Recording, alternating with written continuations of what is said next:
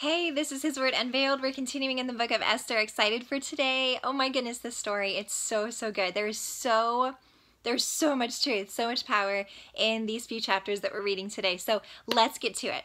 Esther chapters 3, 4, and 5. They're both kind of short. They've got tons and tons of truth in them. So let's jump in. Let's follow this story. When we follow this and we get what's going on, oh my goodness, the sovereignty of God, the power of God, the goodness of God, the way that He works just in His righteousness is so shut up legit. So let's go for it. Let's not waste any time.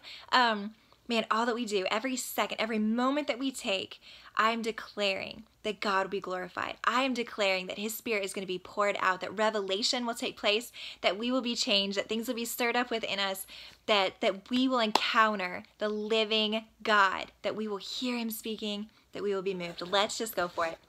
So Esther chapters 3, 4, and 5, do your reading, take your time, take as long as you need, really just mark things up, take notes, really sit on it, listen to the Lord. Cannot wait for what He has for us today. So we're going for it, you're reading, I'm praying, and we're going to do this thing together. Lord, we love You and we thank You for just being so powerful, so strong, so mighty. Lord, You are a God who sees all. You can do anything. Lord, You make every impossible situation absolutely 100% possible. Lord, we just pray for those miracles. We just pray that we see this story of Esther. We see it just in the details of it, just all strung out, yet so intimately connected, just entwined so tightly, where we see, where we know, where we walk away from after reading this book, Lord, the book of Esther, and just knowing, being so assured of what You are capable of doing, of how You work, of how You see, of how You move, of how You defend, of how You use us, of how you speak to us. Lord, I pray that it awakens us, that we get a newness and a freshness in understanding that truth, and understanding who You are, and understanding how intimately involved You are in our lives, in every step. Lord, we can plan and strategize, but You've got it, and You're leading, and You're directing, and You're tweaking things and moving things and blocking us and opening doors for us. And Father, thank You for just being so at work, just a God of movement, a God of powerful movement. Lord, we love You, and we thank You for loving us, that Your love is poured out through all of that movement, through all that power, in the way that Your mighty hand is at work. Lord, thank You for being who You are, for just wanting to work in our lives, for wanting that intimacy to take place in our lives, wanting us to see how at work You are. Lord, we love You, and we just pray that You enlighten us today. You teach us today. In Jesus' name, amen. Okay, I'm excited. Esther chapter 3. Let's go for it. Okay, we finished off just talking about Esther. Of course, that first chapter was Queen Vashti. The second chapter was this whole process of Esther being chosen and brought into the king, how she obtained favor in the eyes of all women, all men, in favor of the Lord. At the very end there, we saw that what Mordecai did in saving the king's life and speaking and exposing this plan to kill the king, it was written down in a book where I said is important, and we will read about that later, not in this video, but we've got to keep that fresh in our minds. So let's jump to chapter 3. Starts off with verse 1. After these events, King Ahasuerus promoted Haman. So here comes Haman. He's the bad guy. He's the villain of the story, and it ain't no joke. Like, his villainous-ish stuff is no joke. So, man, let's learn about this cat. Let's learn about the righteousness of God and what ends up with him. So we know that Haman, this villain, bad guy, is promoted after Esther becomes queen. So that whole process, God had that, God covered that, God allowed that to happen, appointed her as queen, and now Haman is promoted. Now, what we know about Haman right away is, continuing in that first verse, the son of Hammedatha, the Agagite, and advanced him and established his authority over all the princes who were with him. So he's like pretty powerful. He is appointed pretty high up in power. We know that he is the son of this Agagite or Agagite. Agagite. We can know that terminology better by speaking Amalekite. So it's one in the same. Agag, this Agagite. Agag was the king of the Amalekites. So this goes clear back to Exodus chapter 17, 14 through 16. And I'm going to flip there and we're going to read this. So just to get a feel for who Haman is and how bad of a dude he is and where he comes from, what family line he came from and why that's significant. So Exodus chapter 17, verses 14 through 16, those last verses of the chapter. Then the Lord said to Moses, write this in a book as a memorial and recite it to Joshua, that I will utterly blot out the memory of Amalek from under heaven. Moses built an altar and named it, The Lord is my banner. And he said, the Lord has sworn, the Lord will have war against Amalek from generation to generation, that it will continue. Then, just to refresh our minds a little bit more of this whole concept of Amalekites and now reading about this Agagite, going into 1 Samuel chapter 15, where it talks about Saul being king. He's already screwed up. The Lord already told him that, hey, your kingdom is going to be torn from you. But then in verse 15 or chapter 15, he says, okay, you're still anointed king. You had this punishment. This was spoken against you, but I've anointed you king and I'm giving you another chance. And that is the chapter where he says, utterly destroy the Amalekites. Utterly destroy them. Don't spare a single one. Remove them. Get rid of them. That I want no one lasting. No one still living after this. So in that chapter 15, Saul was instructed to do that. And through our reading, we read that he spared Agag, the king of the Amalekites, that he got rid of a lot of the useless things. He kept the best of the sheep, the best of the cattle, and he spared Agag, the king of the Amalekites. This is huge. So in his disobedience, we see that Agag was spared. Now, at the end of that chapter, what needed, taking place, Samuel came in and said, look, this is what God commanded, that this dude is supposed to be dead. And so Samuel came in and killed him. But we saw even in that disobedience, we see God, what he spoke in Exodus, what he spoke in 1 Samuel, saying, these dudes are bad, that you are to utterly destroy them, that they are not to have a part in this. They are not to have a part in anything. And the Lord spoke and said that he will blot them out, that there will be this war against them from generation to generation. And we see that even now in the book of Esther, towards the end of the Old Testament. So in this, we know that this line, the seriousness of God saying, I'm against them, utterly destroy them, from generation to generation, I will be against them, I will be upon them with judgment. All of these things spoken, that there's an intensity of being against the Amalekites, of being against Agag and his people, against his ruling, against what he does.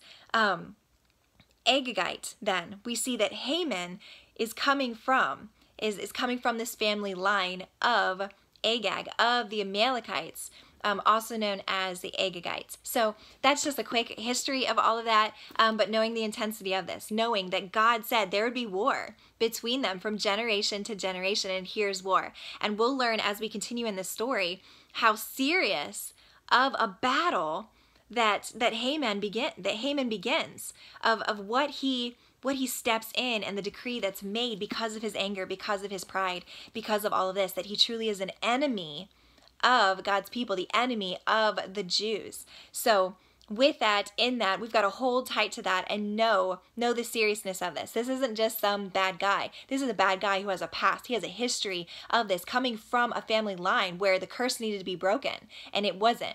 And that violence and that kind of against the people of God is still the spirit that Haman is holding to. So as we read, we'll understand that more and more. So verse 2, we know that Haman then is promoted into power, high power. Verse 2, all the king's servants who were at the king's gate bowed down and paid homage to Haman. For so the king had commanded concerning him. But Mordecai neither bowed down nor paid homage. Then the king's servants who were at the king's gate said to Mordecai, why are you transgressing the king's command? Why would you not listen to this command? Why would you not bow down and pay him homage or honor Haman? Then in verse 4, we see, now it was when they spoke daily to him, and he would not listen to them, that they told Haman to see whether Mordecai's reason would stand, for he had told them that he was a Jew. So they're bugging him. They're saying, why aren't you paying homage? Why aren't you bowing down? Why aren't you honoring Haman? Mordecai wouldn't listen. And it says that he expressed to them that he was a Jew. So they went to Haman and said, hey, does this dude's does this stand? Like, is this legit? Would this stand in court in a sense? That he says he's a Jew, so he's not bowing down to you? So we know that Mordecai, again, what he instructed Esther to do, we saw in the last video, not to go in and announce, hey, I'm a Jew and this is me, and not to make that known, not to be boastful about that and announce it. But when he was questioned, he spoke and he was clear with, hey, I am a Jew. And with this understanding and how it was written and saying, I'm not bowing down. I'm a Jew. I'm not bowing down to you to show this honor, to homage, almost this awareness that Mordecai had of Haman being the son of an Agagite, and knowing the history of that, and knowing that the Amalekites and God's people go way back, that seeing him as you are not worthy to be given honor, to be given this respect, and knowing almost this awareness that he knew that the Amalekites, Agag, the king of the Amalekites, that what was spoken against them was utterly destroy them, that God wanted them blotted out, completely destroyed. So because of this, because of Mordecai's response or lack of response to pay him homage, it says that Haman was filled with rage. We see that in verse 5. He was filled with rage. But through this rage, it says that Haman didn't want to lay his hands only on Mordecai, but he found out more of Mordecai, and understanding that he brought up that he was a Jew. So now Haman is not against Mordecai, but against all of the Jews. His entire family of people being against the Jews. And it says in verse 6, Haman sought to destroy all the Jews, the people of Mordecai who were throughout the whole kingdom of Ahasuerus. So all those who were in the kingdom of Persia, Haman was seeking out to destroy. Now in verse 7, we see that King Ahasuerus cast lots for when this would take place. Before he approaches the king, he casts lots. So again, relying on this divination, these things of we're going to cast lots and whatever it falls on. Now, this is so cool that no matter who is casting lots, no matter what kind of divination is brought out, the Lord decides. He has the final say every time, even when these things are used and even when these things take place. This takes us back to Ezekiel. We can remember in chapter 21, verse 21, where the king of Babylon, remember, 2 sieges took place, and the king of Babylon comes to this fork in the road, and he uses divination to know who to attack. Do I attack the sons of Ammon, or do I attack Jerusalem? So hopefully you remember that. Hopefully that's coming back. But this is a lot of what that is. And it took me back there and just thinking that, okay, the king of Babylon was relying solely on this divination, of this sorcery and this kind of stuff that would give him an answer, that would give him clarity for the future and who he needed to attack at this fork in the road. God had the final say.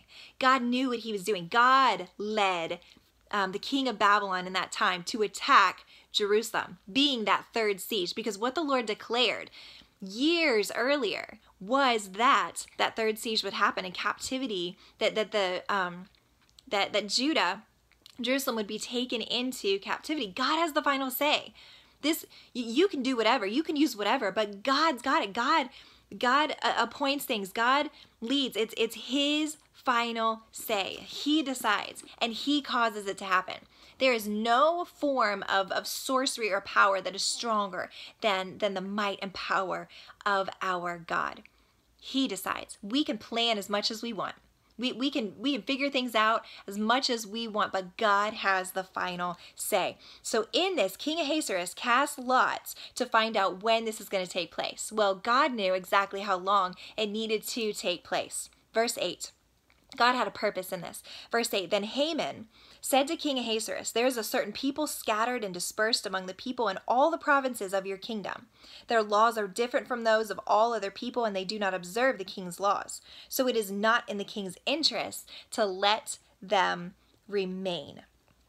So Haman comes at King Ahasuerus with understanding what the lot fell on, more, understanding what God had already ordained. It had nothing to do with these lots. It would happen this way, regardless of if he cast lots or not. But where the lots were cast at, what it revealed was that in 11 months, this decree of killing the Jews would take place. God gave them time.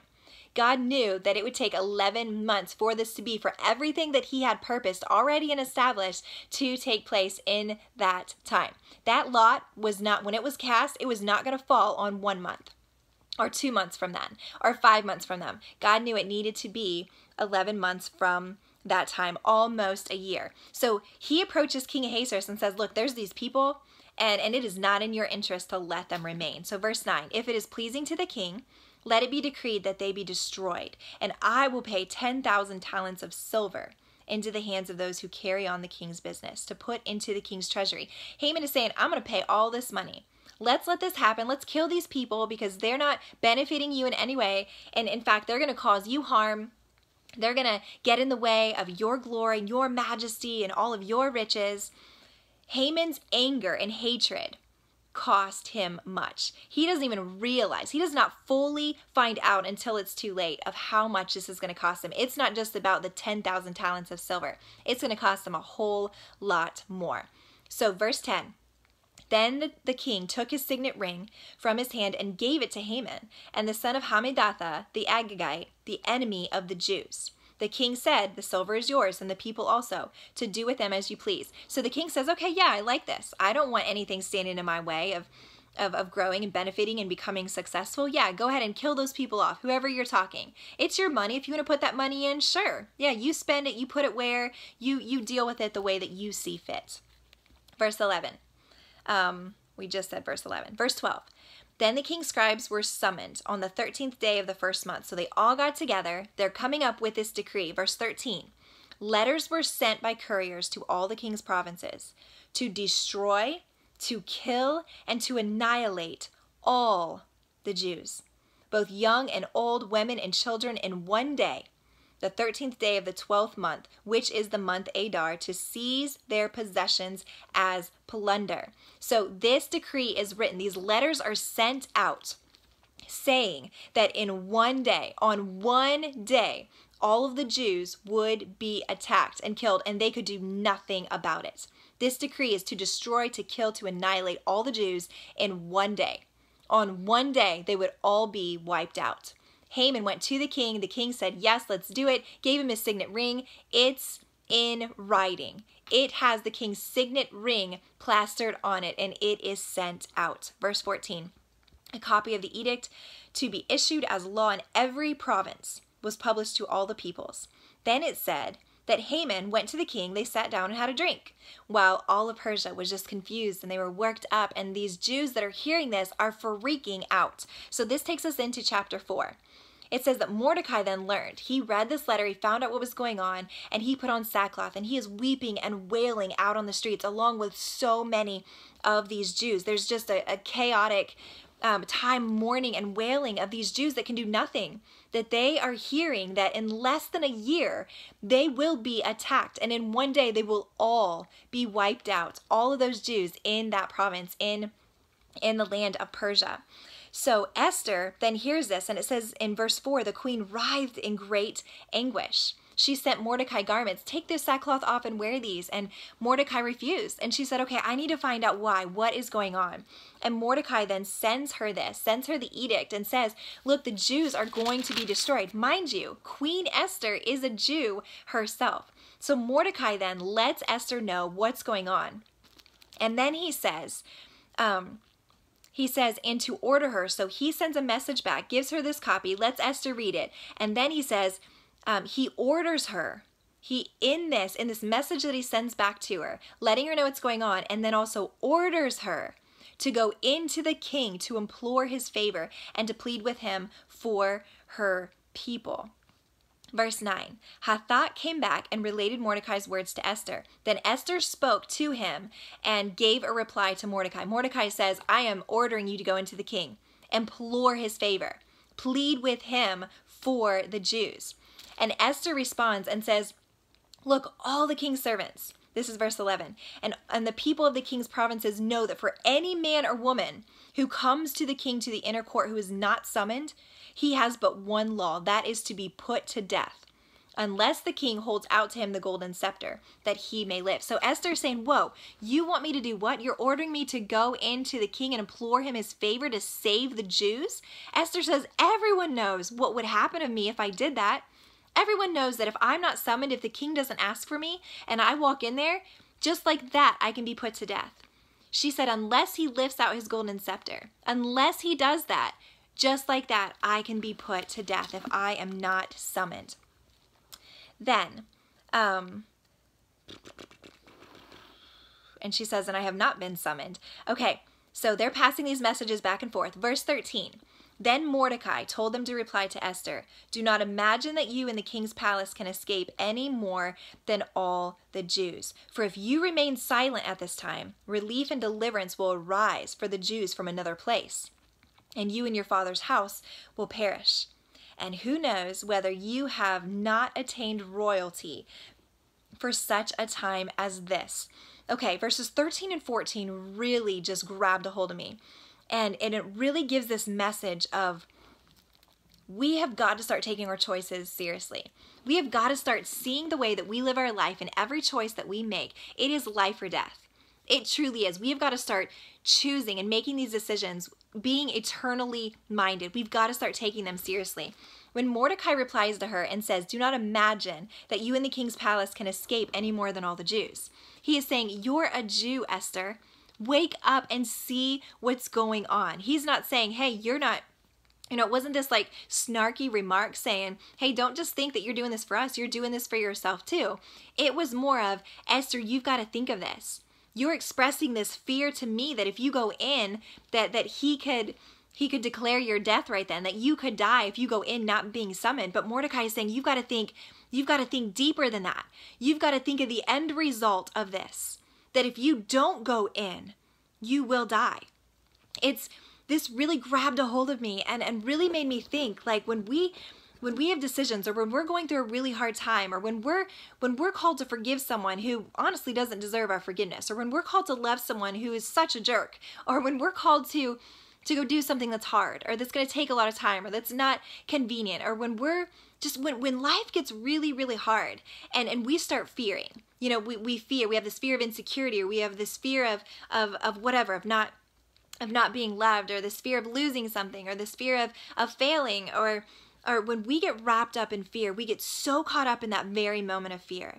When the Lord just hit me personally reading through this and saying, stop focusing on this present, what you're afraid of. Let's think of what's ahead. Let's think of the ultimate result of this. Let's think of what really matters. That we can't get hung up on being anxious and worried and fearful on these decisions that we're called to do, on these decisions of knowing what's right, of knowing what's good, of knowing that what's full of God's peace. We can't get caught up on fearing what's presently before us. When we have got to cling to the fear of the Lord and understand the seriousness of, if we don't do this, what this means. If we don't do this thing that God is calling us to do, that He's stirring up within us, if we don't do this, the fear that will cause, the fear of that disobedience will bring, the impact and the effects of that. That's what we need to be, in a sense, fearing. That we know that God's perfect love, it casts out all fear. There's no fear in the things that we do with the Lord and being connected to Him. But we've got to kind of shift our idea of fear, that when we get into a situation where we don't want to do something, or we're afraid to do something, or we're really fearful that it won't work out, or anxious, and we get worried about things, we've got to bring ourselves back and focus in on what the Lord is saying and who He is and how He's called us and qualified us to do things, and saying, I may be afraid to do this right now, but we've got to start fearing if we don't do it. We've got to start fearing if we disobey. We've got to start fearing the Lord, knowing the seriousness of when He calls us to do something, what it means. And when He calls us out to do something, it's not just, hey, in that moment for us. We have no clue who it's for. We have no clue the souls that could be impacted, the matter of like eternal difference. When God calls us to do something, we've got to get out of our own zone and out of our own emotions and thinking that it's no big deal and thinking light of a situation, that we've got to take this seriously and know that if God's calling me to do it, the way that God works, what he's after, it's not just wasting time. He doesn't just do it like busy work. When he calls us, it matters and it means something and it holds eternal significance. And it's a matter of a life or death. We've got to come back to that. I got so convicted reading this and letting God just overwhelm me in that and saying we've got to rise up in those moments. And we have got to speak against that fear and that anxiety and saying, you know what, I'm not going to get caught up on what is presently before me, on these emotions that I'm feeling. I'm going to move in obedience knowing that the results could be so much worse if I say no to this, or if I deny this, or if I avoid this, or if I take light, if I make light this situation of what God's calling me to do. It's serious. And when Mordecai says that, when he says, do not imagine that you in the king's palace can escape any more than all the Jews, that's what I hear him saying that. And saying, get out of this fear of what if I do this? And get into this idea of what if I don't do this? What if I don't obey the Lord? Who's going to be impacted? Who's eternal? How is it going to impact people eternally? That's where we need to go with this. That should drive us into being obedient, into pursuing, into seeking the Lord daily, every day of our lives. If we don't do that, how is that going to impact the rest of the world? How many people are going to remain lost and just bound up in all of their stuff and being blinded to the truth? We've got to listen to the Lord, and we've got to respond to what the Holy Spirit and how the Holy Spirit is calling us out to live and to be and to speak and to do and to just be found in him. We have got to start thinking eternally and just taking it seriously. Okay. In that, and how he continues in verse 14. For if you remain silent at this time, relief and deliverance will arise for the Jews from another place. I love this, where he says, look, God's going to move regardless. He's a God of movement. Now, God is not mentioned in this. This is what the Lord really spoke to me through Mordecai's words. This is what I'm hearing, that God's going to move no matter what. And how silly, how foolish it would be if we deny his movement in the position that he's already done, in the movement that he's already done in positioning us where we're at. With Esther, I hear Mordecai saying this, and look, either way, God's going to move. Either way, God's going to deliver and restore and do these things in so many people. But how foolish of you to think that God isn't already moving, that movement already isn't taking place by positioning you where you're at. And how he says, and who knows whether you have not obtained royalty for such a time as this, that it's here and now. How foolish it would be for you to deny the fact that you have been made queen for this moment, that there is purpose in this, that God saw you through, that God led you here to this and for this position right here and now. That again, we can't get overwhelmed with our fear in the situation that's before us. We have got to fear what is going to happen if we disobey the Lord, how that's going to impact, how that's going, just that we have got to get into this, that for such a time as this, that I am where I am at right now for a reason, for a purpose. We have got to open up our eyes and understand that God's got us and he's leading us. And anything that's before us, he's got it. And we are right where we're at with where we're at, with what we have. We can be obedient and we can be assured that God is moving and God is going to use us. And there is purpose in our position of where we are at right now. So for such a time as this, you are here. And he calls Esther out on this, to see that, to be awakened to that purpose. When we understand the purpose on our lives, and we understand that there's purpose in where we are at, in the season of life that we are in, that it is wrapped fully with purpose. That God's not saying, oh, you've got a really big purpose on your life as soon as you're done with this. No, there's purpose right here, right now. And when we understand that purpose, that we are never where we are at just by chance. We're not. There's purpose in every moment of our lives. It's not by chance. Then the way becomes clear. When we understand that, the way before us becomes clear. And what we need to do it becomes clear, where we're not sitting around saying, oh, what do? I don't want to mess up. God, what you just tell me.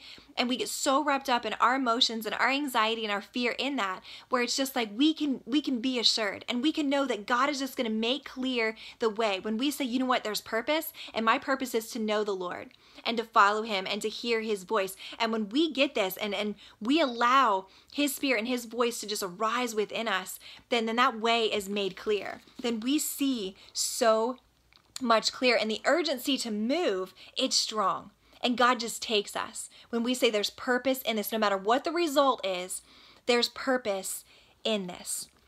Then we see that Esther is kind of awakened to this purpose. And in verse 15, then Esther told them to reply to Mordecai, go, assemble all the Jews who are found in Susa, and fast for me. Do not eat or drink for 3 days, night or day. I and my maidens also will fast in the same way.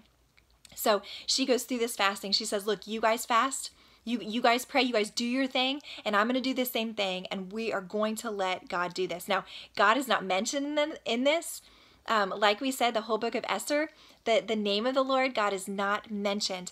But this, I love this just moving in this. Go assemble them. Let's do what matters. Let's recognize and respond to this purpose that we are in, that God has given us in. So you go fast, and I'm doing the same thing.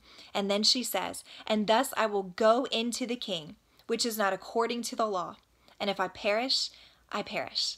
That this purpose, when we understand our purpose, when we understand why we were created, when we understand the power of God, when we understand that he's got us, when we understand that the most important thing that matters is our relationship with him, and our being obedient to him, and our connecting with him, and our hearing him and knowing him, being familiar with his voice, and just being covered and protected and just surrounded in him, led in his righteousness. When we get that that's our purpose, a boldness just rises up within us. And we say, you know what? If I perish, I perish.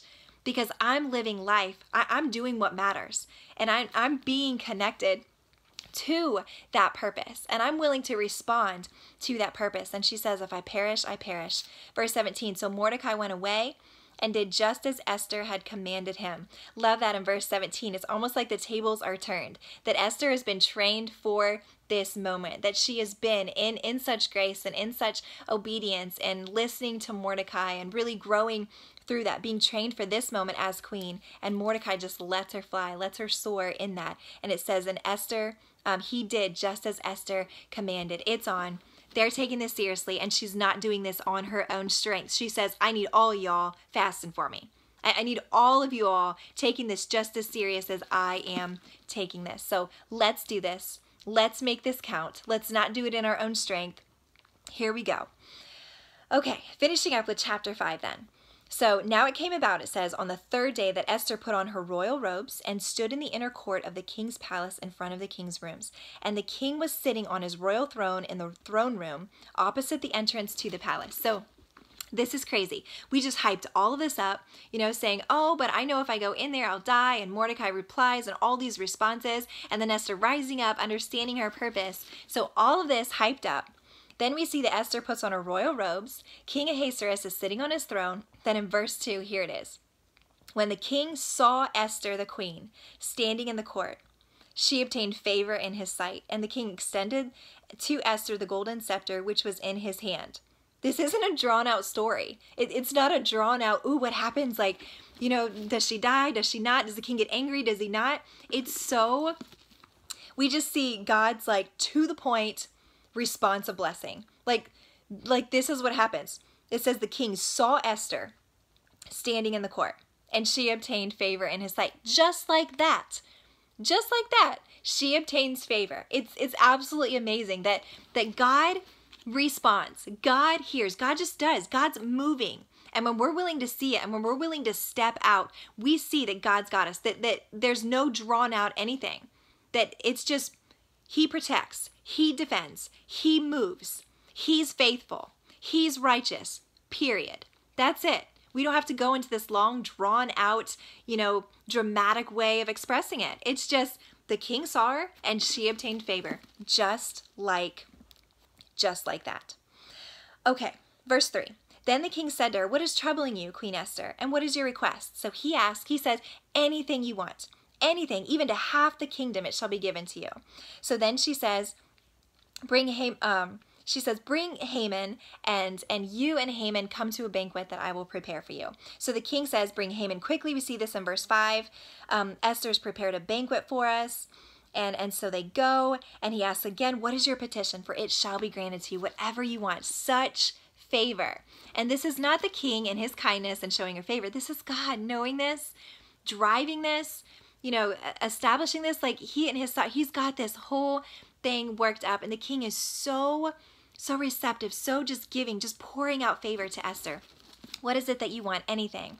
And so Esther replies, she says, my petition and my request is, in verse 7, if I have found favor in the sight of the king, and if it pleases the king to grant my petition and do what I request, may the king and Haman come to the banquet, which I will prepare for them, and tomorrow I will do as the king says. So she got him there at the banquet. He asks again, and she says, okay, my request, I will let you know what it is I want. Come tomorrow to another banquet, the second banquet that I will have for you and Haman.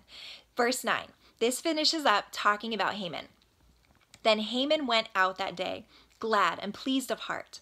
But when Haman saw Mordecai in the king's gate, and that he did not stand up or tremble before him, Haman was filled with anger against Mordecai. So Haman is full of pride, full of arrogance. Now he just left this banquet that Esther invited him to, and invited him back to his second banquet. So he is just, he's like maxed out in pride. He's maxed out in arrogance. And this leads him to hate all of those who do not think as highly of himself as he does. So because he's so full of himself, he's hating everyone who's not agreeing with him, who's not thinking, like, oh, you're the greatest. You're like wonderful, Haman. Like, I can't even imagine like anyone being even close to your power and your glory. And Haman, he gets so enraged, so hateful towards Mordecai, who doesn't stand up. He doesn't even acknowledge. He doesn't even budge. It doesn't even faze him. And this infuriates Haman. So it says that in verse 10, he controls himself and went to his house. He sent then for his friends and his wife Zeresh. So he controlled himself, didn't attack Haman, didn't go at him. He knows that this decree is set. He knows what's coming, in 11 months. He knows that they're about to die, but he gets so furious and he gathers everyone. It's going to be a big gossip session, and everyone's going to know about this Mordecai, and everyone's going to know how great I am and how pathetic he is. How many times do we do that? Nobody wants to put themselves in the same shoes as Haman and say, hey, I've been there, but let's get real. Let's seriously get real and think of maybe times that we got so mad that people didn't give us credit, or that people didn't see us, or that people didn't acknowledge us. This is Haman. And then he wants to go tell everybody about it. He wants to say, can you believe this person? They think they're so much better, or they did this and they did that against me, lifting themselves up and saying, I didn't deserve this. I can't believe they did this. Oh my goodness, guys, like that. We do not want to be like that. We see from the outside just how weighty, how restless, how ugly that kind of spirit is, that within Haman. So Haman gathers his friends and his wife, and he tells them all about his glory, everything he has, everything that's done. Hey, even the queen invited me, no one else, just me and the king. And she even invited me back to this next one, and just sharing all of this.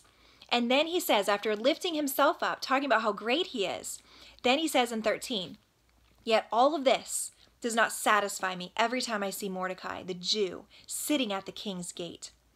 Then Zeresh, his wife, and all his friends said to him, have a gallows 50 cubits high made, and in the morning ask the king to have Mordecai hanged on it. Then go joyfully with the king to the banquet. And the advice pleased Haman, so he had the gallows made. When we are out seeking to satisfy ourselves, we will never, ever be satisfied. We will never find satisfaction. When pride and selfishness are what drives us, we will never, ever be filled. We will never, ever find rest. We will always be striving and desperate and finding ourselves absolutely destroyed and bound up by all of that pride. So we see Mordecai is just ranting and raving, talking about himself, and then saying, you know what? No matter how many people I have who like me, it's not enough that I have this one person, Mordecai, this worthless Jew, that this worthless Jew doesn't show me any respect. And so his wife and his friends, they're all talking and agreeing and saying, hey, just hang him tomorrow. Go to the king, make a gallows, build this gallows just for Mordecai, and hit up the king and say, hey, you know, we need to have Mordecai. We're going to crush him. We're going to talk bad about him. We're going to make him look bad, like he needs to be hung, like he's a threat, like he's no good, like he's a nobody. And after building this, having this 50 cubits high gallows, this huge thing, and being huge so that everyone can see. So his wife and friends are saying, oh, it bugs you that you're not being seen by him? Well, let's make sure that everyone sees how worthless Mordecai is. Let's let everyone see that anyone who doesn't show you that honor, what will happen of them. So he makes this crazy high gallows made just for Mordecai. Like, this thing is large. This thing is huge for everyone to see. And he's going to go to the king and say, hey, let's have Mordecai hung. Then the wife speaks again and says, then go joyfully to the king, to the banquet. Then go have a great time. Then go let your spirits be lifted because you have harmed somebody else. How sad. How absolutely sad is that? And the fact that that advice pleased Haman. So he had the gallows made. So he's all prepared to have Mordecai then hung on these gallows that he made and to go to this banquet and everything be fine and him be honored the way he feels as if. This grieves my heart, especially knowing that Haman's wife is the one speaking this to him. I choose to be a wife and a friend who will always speak boldly and love the truth, like the truth of God's word. Like, I don't want to be speaking all of this junk into my husband or allowing him to feel like being so concerned about lifting my husband's name up before the name of the Lord. I'm going to be that wife who's always speaking boldly and confidently, not in any amount of hesitancy or reluctancy, speaking boldly in love, the truth of God's word, leading others in the awareness, leading my husband, helping my husband to see and to be aware and convicted, to show him, to reveal to him and everyone that I give advice to, everyone that I counsel or mentor, every word that comes out of my mouth, I want to be leading them in this awareness and in this conviction of the grace and humility and the goodness of God. That's what I'm after. I want purpose and life to be in every word that I speak. I will speak life and truth, not speaking words and giving advice that empowers my flesh. I will be speaking the word of the Lord. I will be speaking of his goodness. I will be speaking things that bring other people into life and not lead them into doing these destructive things that hold them bound, that blind them, that keep them away from truth and all of God's blessing and goodness.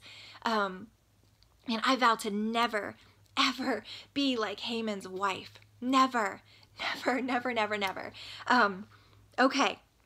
There was so much information with that. So we leave off with that Esther saying, hey, tomorrow come back. Haman and the king are invited then to this second banquet that she has. We leave off with hearing that Haman had that gallows made. So tomorrow it's going to be a big day for everyone, for Haman, for Mordecai, for Esther, for the king. It's going to be a really big day in the book of Esther. So don't miss it. There's so much going on. So thanks so much for walking this out with me. Yes, I hope you're loving this book just as much as I am, and we're just at the beginning. Oh my goodness, what God does in this, so good. So thanks so much. I'll see you soon in my next video.